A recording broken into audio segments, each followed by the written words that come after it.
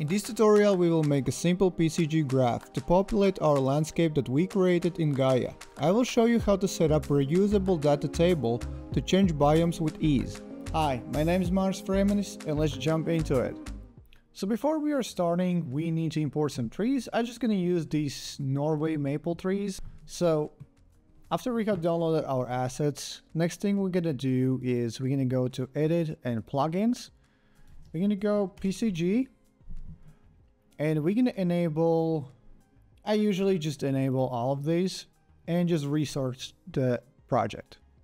So once we are back in the project, make sure you to click this one. That's going to enable the collision for your water so your player doesn't just go on top of the water. So, and I create PCG folder. So we're going to need to make a few things to create really nice and simple PCG graph for this case.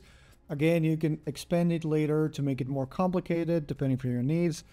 If really we are focusing kind of on the cinematic background for this one, we don't need anything complicated, just a few trees and that's about it. So what we're going to do is, so first we're going to create a few folders. We want to organize things and use a data asset to kind of like make it very convenient to shift assets. Let's say if you want to swap the trees, you want to swap, let's say, some river thing. So we're going to create a folder and we're going to call this struct. We're going to keep here structures. We're going to make a right click. We're going to go to blueprint and structure. And we're going to call this mesh information. Open it up. So the first, we're going to make a few pins, 3 of them. The first pin going to be called mesh, and we're going to set it to static. We're going to set it to the static mesh. Next one, we're going to set up scale, so we can randomize some scale. We're going to set that to float, and the last one's going to be priority, so we can kind of add different kind of trees and set the priority which ones we want. Let's say one type we want more than the other ones. So set up priority and we're just going to set up to the float. And then I'm just going to set up Norway field. This is going to be the default one. We can obviously switch it and just default values to the 1 and 1. What we need to do is we're going to create a new folder again. We're going to call this data. And we're going to create a new blueprint class, all classes, and we can just search for primary data asset. We're going to select that one, and we're going to call this list of meshes. List of meshes, we're going to open it up. So inside this blueprint, we're going to make one variable. We're going to call this again list of meshes. So we're going to use it as mesh information. So the structure that we just created, we're going to use as a variable. We're going to change this variable to array and make sure it's visible. So click that I, compile and save. So in here in the data, we're going to create our first biome information. So let's go to miscellaneous data assets, search for a list of meshes, select, and we can just gonna say biome. We're just gonna create a biome information, so we have so we don't need to all the time create new ones. Now we can just duplicate this one and we're gonna call this grass. Let's say just call it grass. So we can add, let's say add 3 different trees.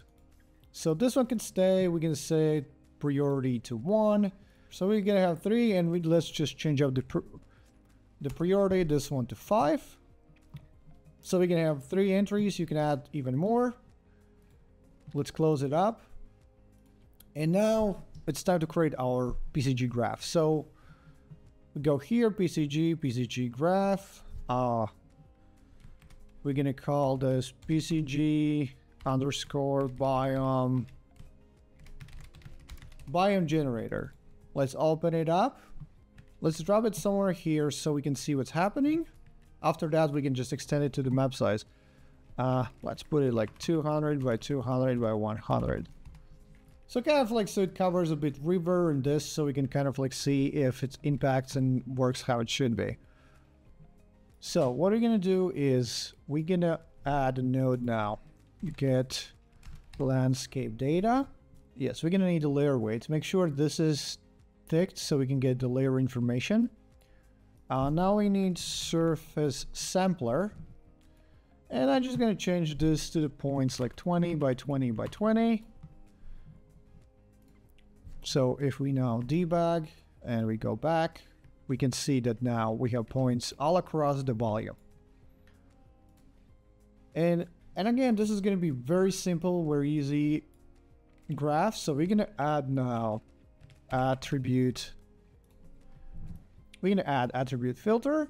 First biome, we're going to filter out this grass. So leave this. We can use this one. We can change this to the float.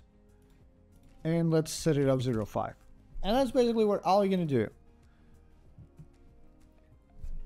After that, we're going to create actually add sub. We're going to add a subgraph and we're going to create a new subgraph. We're going to go into PCG.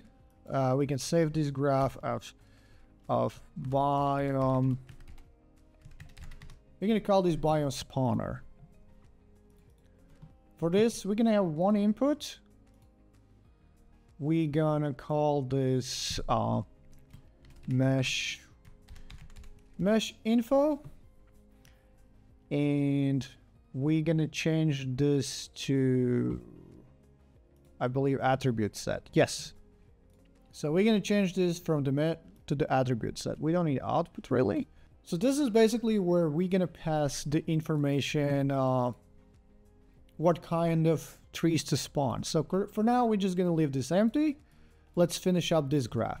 So here, actually, all we need to do is, from here, we're going to put get property from object path. And we're going to set up the property name to list of meshes. And here, you can actually add hard code or just assign, let's say, I'm just going to close these. If you go data, this grass, but if you add a lot of biomes, it's going to be actually hard to manage. So instead of what we're going to do is we can go graph settings. Here in the parameters, we can add new parameter. Then let's click here. Let's change this to our list of meshes. Reference. Let's rename this to grass. And assign this to our grass. And then what we can do is write grass, get grass, and assign it. So now, basically what we did is we are getting landscape data. We're making a surface sampler to make sure that we are just surfacing points into the volume. Then we are applying the filter. The first attribute filter going to be for the grass. And then so if it's a grass, then we're going to spawn the things that are in a grass data filter. And we can do actually another one. So let's move this one a bit here so we can kind of like, so from the outside filter, so here inside filter comes the points that are for the grass. And for the next one, let's put another one. Let's add something like, I don't know, river, for example, or snow, or we can add snow. Let's add river. And for the river, it's going to be exactly the same thing. So we're just going to go to graph settings. We're going to add a new point. We're going to add list of meshes. Let's rename this to river. Currently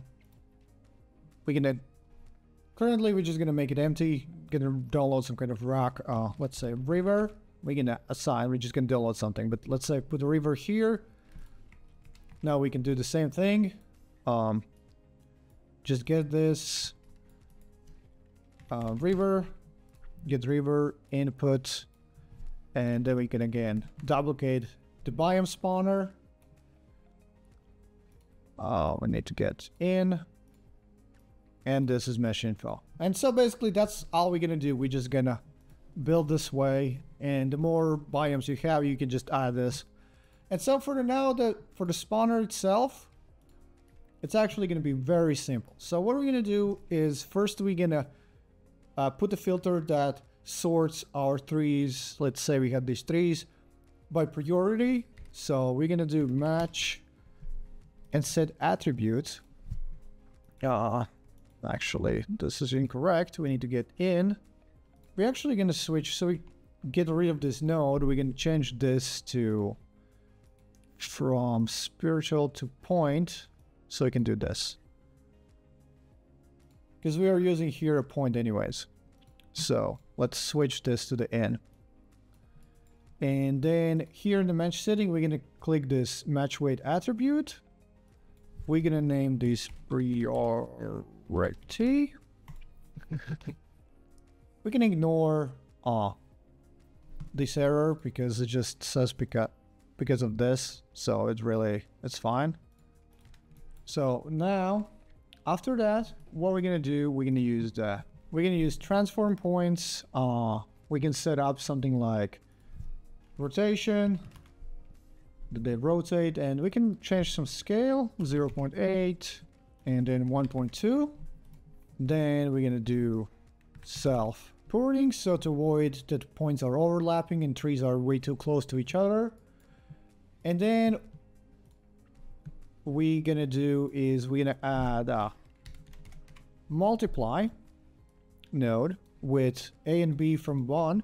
So A gonna be, we're gonna change this to scale. So the scale that comes from this scale, right, from 0.8 to 1.2. And for the input 2, we're gonna change this to the scale. So the parameter we're gonna reuse in this. No, not the river. Let's open up the grass. So this scale. So if it's 1, then it's gonna use these values, 0.8, 1.2. We can change it 1.2, so it's gonna multiply these, and let's say gonna make it bigger trees, smaller trees. So you can just add a multiplier to make it more interesting. And after that, we're just gonna need to set static mesh spawner. And for static mesh spawner, we're just gonna change this to PCG mesh select by attribute. And we're gonna just change mesh. So the name that we had here to the mesh, and save. And now we should see the trees are spawning. Oh, they're way too dense. Change this to like something like 0.01 for now. Since they're very dense. Yes. Let's change to something like 0.01. And here we go. So now, just to make sure that, let's say we have information here too, we can go Quicksell Bridge, and I'm just gonna download some kind of, I'm just gonna, for example, get these nanite. Yes, I'm gonna have these flat rocks. So if we go back to the PCG, we're gonna go to data, river, we're gonna add 1, we're gonna add to rock. Yeah, we can see these rocks, and they're actually very small, so obviously we can change the scale to, let's say, 10. And here we go. Now we have also the river rocks, and we can see it spawns in the river. And then we have this side, and these trees are spawning in the grass. And now what we can do is, let's just clean up for now. Let's put it in the middle. The scale probably going to be 1000. No, 2000. Yeah, it looks like 3000 by 3000. And I don't know, what's the highest point going to be? I don't know, 1000. Something like that. And now if we select this and we click generate, and here we go, our landscape is ready. And again, we can add some here water. We can, let's say, add a plane. Let's scale it like 1000 by 1. And let's put it water. So here we go, we can add some water. I think this looks pretty awesome. So we have this water preview material. default on engine. That looks pretty good. And for example, as I said, cool thing about this approach is, let's say we don't want here to spawn trees because we want to set up our cinematic space here and use this as a background. We can really get something like, for example, like rocks. Let's set the brush size. And for example, let's paint here. Let's set the strength to 1. So we can really, for example, we don't want here to spawn any trees at all. And here we go. Now if we regenerate, it looks pretty awesome. And then we can set up our, let's say, some cinematic space here. We have a river and we have some trees and forest here. And that's about it. It's actually pretty easy setup, and I hope it's gonna work for your project. And it's actually pretty easy setup, and a lot of things that we actually did in this tutorial are actually really template based, and from now on it's just swapping up things are very easy. It's the same like here. If we want to switch up just any of the assets, let's say you want to switch from one grass to another one, all you need to do is open up this biome spawner, no, biome generator. Open up biome generator, put your graph settings, and switch up this grass for another grass. And it's just gonna swap up the assets, and it's just very easy to create amazing biomes for your cinematics or for your games. So I hope this tutorial series helped with your project. If it did, don't forget to like it, subscribe, and see you in the next one. Bye.